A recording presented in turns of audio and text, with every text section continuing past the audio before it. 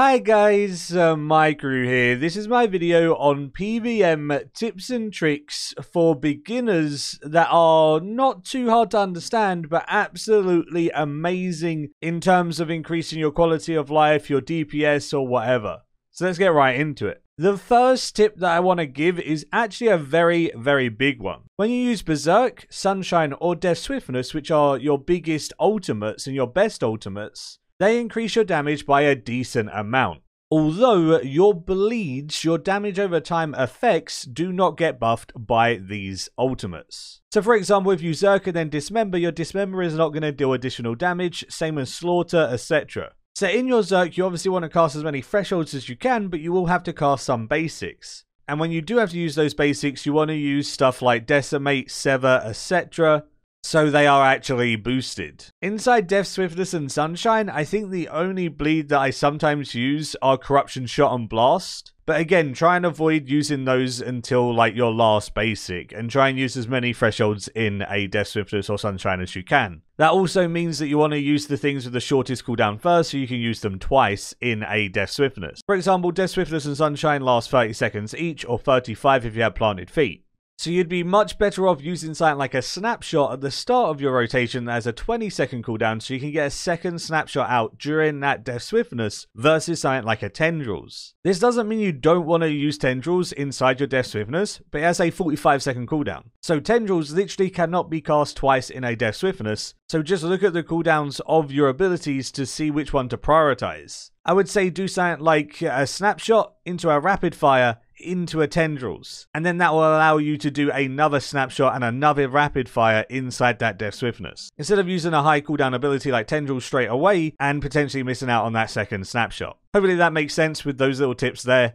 Moving on to the next one. Next up is talking about cancelling abilities early. Fury and Concentrated Blast are basic abilities that are very strong if cancelled. So by cancelling, I mean ending the ability before it's actually done everything it should. Both Fury and Concentrated Blast hit 3 times. The first 2 hits are in your global cooldown of your normal ability time, and then the third hit hits separately and essentially takes the same amount of time. So you want to cancel it after the first 2 hits. The way you do this is just instantly queuing or using another ability as soon as possible. For example, in this showcase, you can see that I use my Concentrated Blast, and if I let it go all the time, it's not going to deal that much damage. But if I let Concentrated Blast go and then cancel it with a Dragon's Breath, I do a ton more damage, all in the same period of time. Not only do I deal more damage, I also get more adrenaline, and that's going to increase your DPS heavily.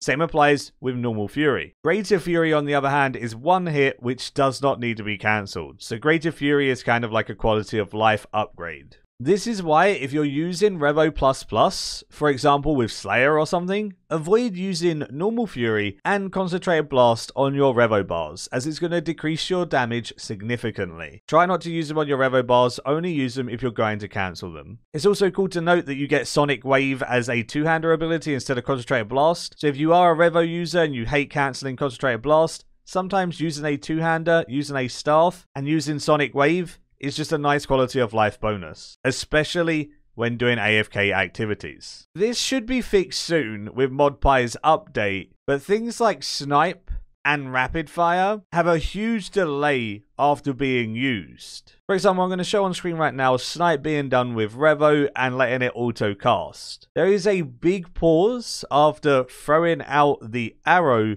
and then using another ability. ModPie's update should fix this, and it should fire another ability as soon as possible, but that update is not out yet. For now, what you want to do is as soon as you see that arrow leave, you want to use another ability instantly, and you're going to increase your DPS uptime heavily. One of the big ones that's an exception that I don't think's getting fixed with ModPie's update is Assault. So Assault can be cancelled 2 ticks early, and it will still deal exactly the same amount of damage. Destroy and Assault both hit 4 times. Destroy hits 4 times over 4.2 seconds. So as soon as it hits its full hit, you use another ability. Whereas for Assault, it's over 5.4 seconds, so if you cancel it 2 ticks early, it's going to be over 4.2 seconds, just like Destroy. So yes, I know, me saying all of these numbers is kind of confusing. But essentially, the reason why I'm comparing these two abilities is you should channel them both for that 4.2 second duration, and you shouldn't channel Assault for 5.4.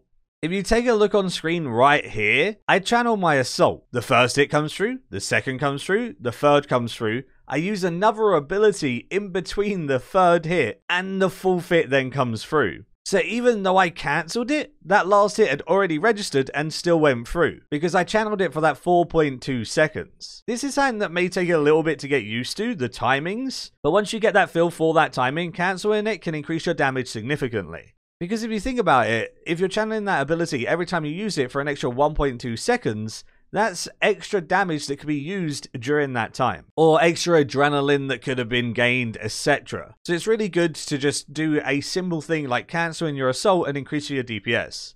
These things are ways to increase your DPS without essentially even getting any upgrades. But you're going to do better on bosses.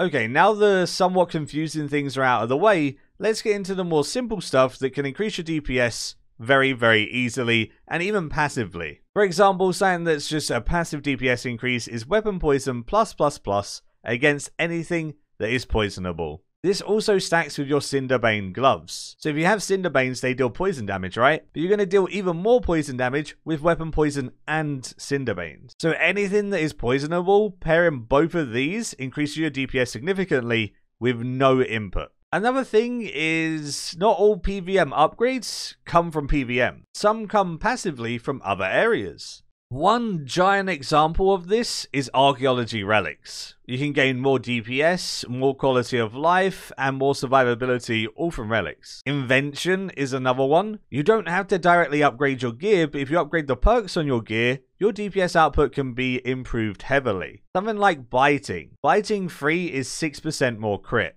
That's a lot of extra chance of critting. A lot of extra DPS just in that one perk. Same applies with like Enhanced Devoted. That's a ton of food saving just from proccing your Devotion ability and making some of the hits you take deal 1 damage. And obviously there's a lot more perks than those. They're just examples of passive things that can really increase your damage that aren't actually from PVM. There is plenty of other cool passive effects like Player Owned Farms or Ranch Out of Time.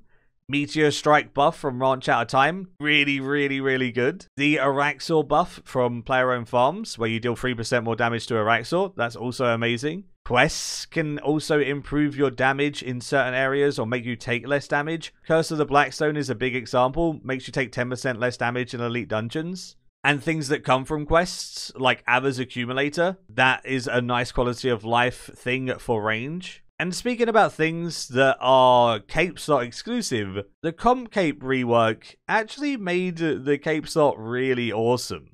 So a lot of the returning players don't actually know about the comp cape rework making most of the effects from capes that you have unlocked passive. This can be a huge passive increase to your damage. Max cape perks. If you are a maxed player, you can have 3 perks in your max cape. But even if you're wearing something like a kiln cape, those perks transfer over. You can use perks that help you with PVM, such as the range perk, which has an increased chance to proc your backcriminal bolts. The defense perk, which gives you a sign of life. The strength perk, which increases your damage of your bleed from dismember. Really, really nice just having these passive perks just going all the time. But you don't have to be maxed to benefit from really cool cape perks. The Ava's Accumulator that I just mentioned is another one, right? It gives you that passive for range where your ammunition doesn't drop on the floor. That is on your kiln cape, etc. as well. And another one that not a lot of people actually have is a spirit cape.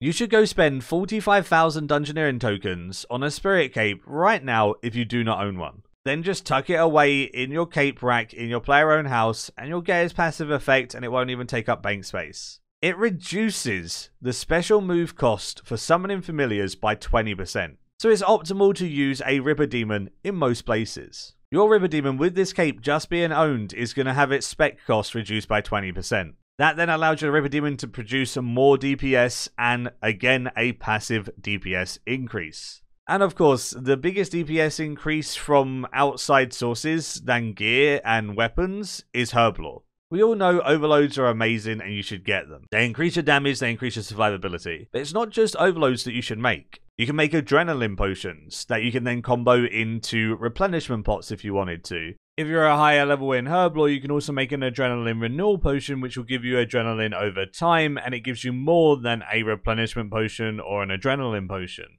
All of these forms of adrenaline potions are going to give you adrenaline in combat, which is so helpful after you cast an ultimate ability. Just for example, look at this rotation on screen. I don't have an adren pot and I Zerk. You have 20 seconds to do as much damage as possible, right? So I'm going to have to use a ton of basic abilities to build up to 50% adrenaline so then I can use my thresholds and go ham. Which is obviously going to cut into my DPS heavily, and by the time I get 1 or 2 thresholds out, my Zerk is over. But if I do this exact same rotation right now, with an adrenaline renewal potion which gives me 40% adrenaline over 6 seconds, look how easy it is to get out my thresholds. Using hard-hitting thresholds instead of basics trying to build up 2 thresholds inside a Zerk is so important.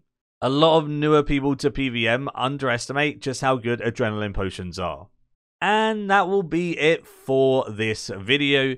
Hopefully this was useful to you. There is some basic information here that is going to increase your damage, or some nice things that you might be able to do to passively increase your damage, like the Spirit Cape. Do give the video a like if you did enjoy it. Let me know in the comments down below if you want to see a more advanced version of this. I may turn this into somewhat of a series. And for example, this can be like the beginner one, and then I'll go into more detail about other things that are a little bit more advanced in future videos. And then we can make it into kind of a series where each video gets a bit more complex, but then you learn more and more about PVM. If that's something you would enjoy, hit that like button and let me know down below, so I'll make more in the future. And as always, until next time, see ya.